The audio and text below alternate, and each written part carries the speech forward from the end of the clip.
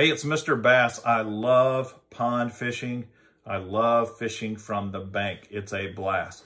And what I want to talk to you about today are the 3 jigs that you need as a pond fisherman. I'm going to show you what I think is the most important jig that you should be throwing and explain why, and then kind of give you a few tips on how to use these jigs. So first and foremost, and this is not going to be a surprise if you watch my channel a lot, without question, you need a vibrating jig or a chatterbait.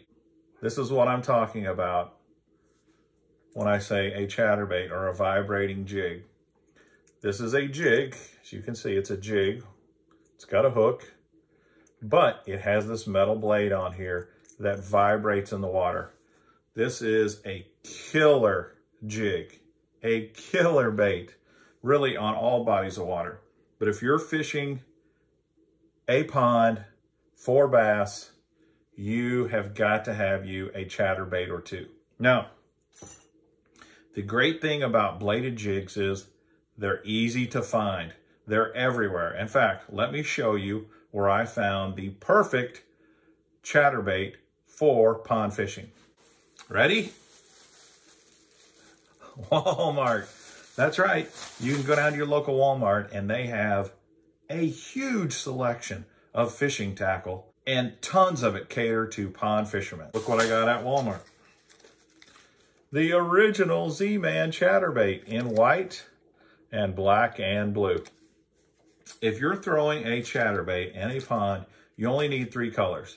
You need white, you need black and blue. The third color that you absolutely need is a very natural green pumpkin. You need white for clear water presentations, and especially if you're fishing ponds or little lakes or rivers from the bank that have a lot of bait fish in them, white's going to be your go-to color.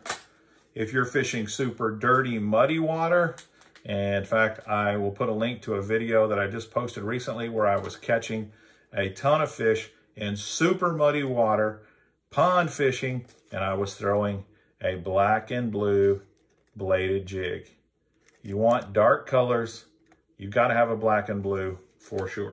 And you're going to throw green pumpkin, you can throw green pumpkin in stained water, you can throw it in clear water. The reason it works so well in clear water is it looks very natural. So anytime you've got a lot of visibility, throw the natural looking baits. A couple of reasons why it's so good.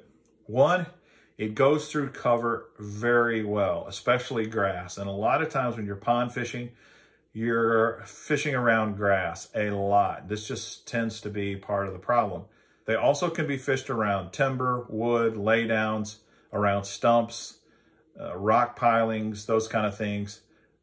They're fine there as well. In fact, if you're fishing around a ton of tree limbs and stuff like that, you can go with a version like this cross-eyes chatterbait that has 2 wire weed guards, nice stiff wire weed guards that help you fish it in cover. The other reason that it's so good is it's a search bait. There's only a couple of ways to locate the fish when you're fishing from the bank. One is you kind of look at the whole area and you look for points, laydowns, rocks or boulders that might be sticking up. You look for structure that the bass will be congregating around. You use your eyes. And then you've got to go searching. And searching takes time. You really want to be fishing, as in catching fish, not searching. But you've got to search to find them. And the chatterbait is an awesome search bait. When I'm fishing from the bank with a bladed jig, I always start with a 3/8 ounce size. It's light enough that it's not going to get down and get hung up and stuff, but it's also heavy enough that you are able to get it down in the water column when you need it to get down. The second jig that you really should have in your bag when you're pond fishing is a swim jig. A swim jig is another moving bait. It's another search bait, and it's very, very effective pond fishing. Here's a great little swim jig that you can throw This is called the Mobster Swim Jig by Booyah. It comes in two sizes, 5/16 and 1/2 ounce. You need about 3 colors when it comes to the swim jig. You need a black and blue, really nice black and blue. This is a Bill Lowen swim jig. Got a lot of bling in it. You need a white swim jig, and you need a natural swim jig like this one here. This is a bluegill color, but you don't even need a bluegill color. Just again, plain green pumpkin works fine. Now, although a swim jig is just another search bait, it has some unique characteristics that the vibrating jig does not have. The first characteristic it has is it doesn't vibrate, which is pretty obvious. There's no big metal blade on the front of this swim jig, right? And there's a couple of times when that matters. Sometimes the fish are just a little more finicky and they don't respond to all that vibration. They want something a little more subtle, a little more natural looking in the water. That's where the swim jig comes into play. The swim jig also can be used as a flipping jig. If you don't have flipping jigs with you, you can actually flip and pitch this jig around tree stumps, around laydowns, places where you would fish a normal jig, and you can fish it like a normal jig, or you can drop it in like you would a normal jig, let it go to the bottom, and then swim it up and out.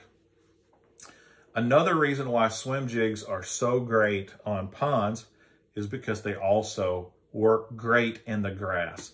They work great in shallow grass. You can skim them along the top of the water. You can skim them along the top of the grass. You can drop them down in holes in grass. You can run them parallel to the edges of the grass. So swim jigs are just great, great baits. Now, I still hold to, if I can only use one, I'm going to go with chatterbait first. But the swim jig comes in close second for me. The final jig that you need when you are fishing for ponds is just a regular Arky style flipping jig.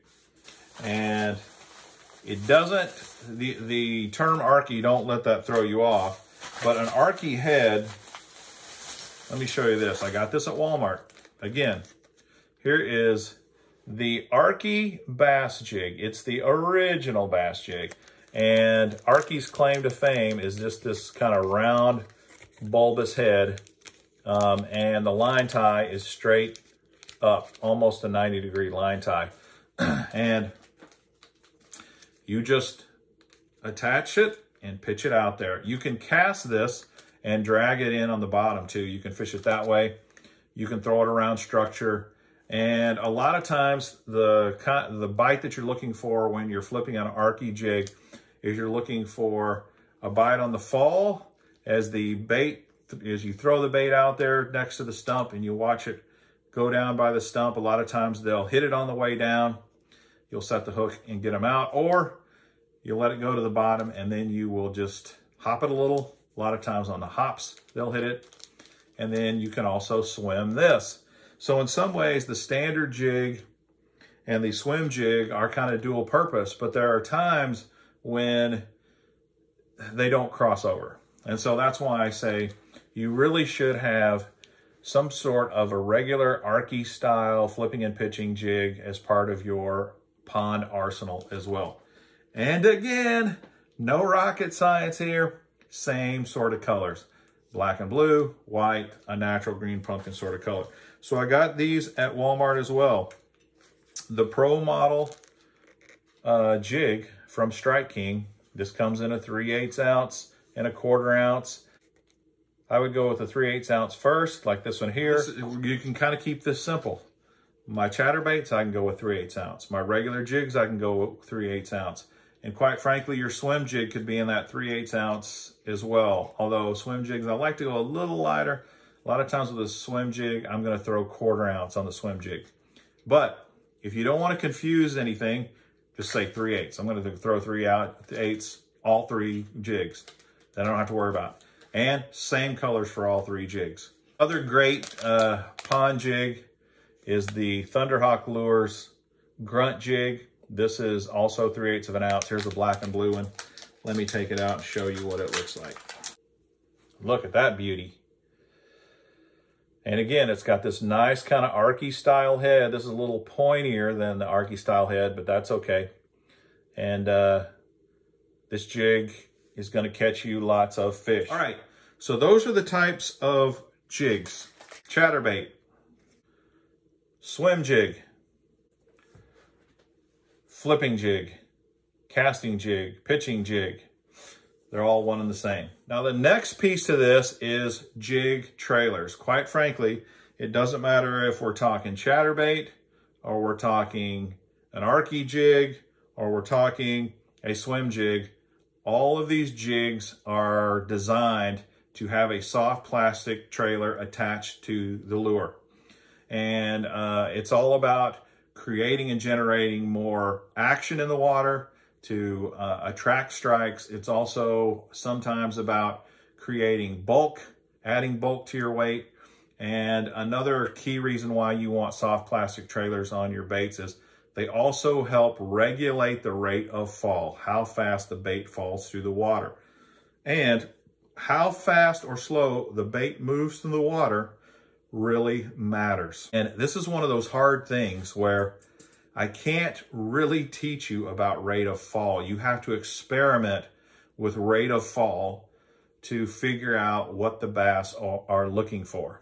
If you get out there and you just pitch it and it drops and they bite it, great, you don't have to worry about it. But if they're not biting it, it may be because the jig's falling too fast or it's falling too slow.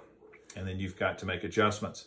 Trailers help you add weight or reduce weight and that kind of thing. So trailers are very, very important. When it comes to a bladed jig, a vibrating jig, a chatterbait, that's one and the same. That's what they're all called.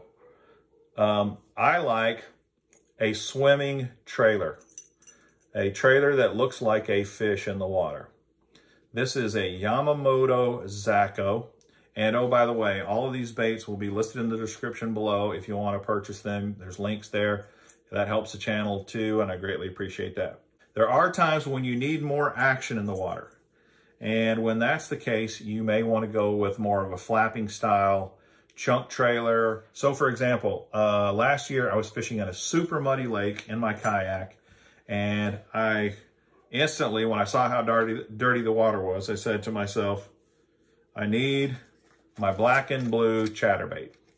And then I thought, you know, I need more action in the water too than the Zaco. The Zaco isn't going to create enough commotion. So I pulled out one of my tried and true baits in black and blue, the Chigger Craw. This is one of my favorite jig trailers. I absolutely love it. It is a pretty simple crawdad trailer, but it has these big pinchers and they flop in the water quite a bit. So you can literally put this on the back of your chatterbait and works really good if you need that commotion. It also, when you have a bait that's horizontal attached to your chatterbait, it's going to give you a few advantages over a more vertical presentation like the Zaco. When you're fishing a chatterbait through the water and it runs into a stick or a laydown, what happens a lot of times is when the bait hits the stick, it tends to roll over like so. And when it does, the hook will get stuck in your little tree limb or whatever, and you're caught. And that's just because this is a very rounded edge that just doesn't, it's not made to sit up straight. It rolls when you put it on itself. So having a flatter profile trailer like this Chigger Craw helps reduce that problem, so that when the bait comes over the top of a tree limb, this Chigger Craw will actually help keep the bait upright so that it doesn't fall over when you're going over tree limbs. So when I need to create a ton more commotion, or when I'm fishing around a lot of timber, I will put a Chigger Craw or a beaver style bait or something that gives me more of a flat surface that keeps it from rolling over. Same goes for the swim jigs. I like to put a chigger craw on the back of my swim jigs. Sometimes I don't need that much commotion, and you kind of have to play with that to figure out how much commotion the fish are looking for. If I need something a little more subtle, another one of my favorite baits to put on the back of a swim jig is a Rage Tail Menace. Now the Rage Tail Menace is a very subtle trailer. It does have little kickers that make some commotion. I find you can use this on chatterbait, you can use it on any kind of jigs, but I really like the Rage Menace on the back of a swim jig. The Grunt with a little chigger craw trailer, man, that thing is money. Money, money, money, money, money. Heck yeah, heck yeah. Woo, there's jig fishing. It's a lot of fun. In fact, I was just fishing with my buddy Dean 2 days ago. I broke out a jig. Same thing, an Arky style jig. Started flipping around the edge of the grass, and man, they were just crushing it. It was so much fun. So these are really the 3 jigs that you need when you hit the pond. Chatterbait, bladed jig, vibrating jig, swim jig, and an Arky style flipping and pitching jig. Thanks again for watching. I hope it was helpful and informative. If so, please subscribe to the channel, smash that like button, share the videos with your friends, like on Facebook would be awesome. Hit the notification bell to find out when my next video comes out. Until next time, this is Mr. Bass. Happy jig fishing!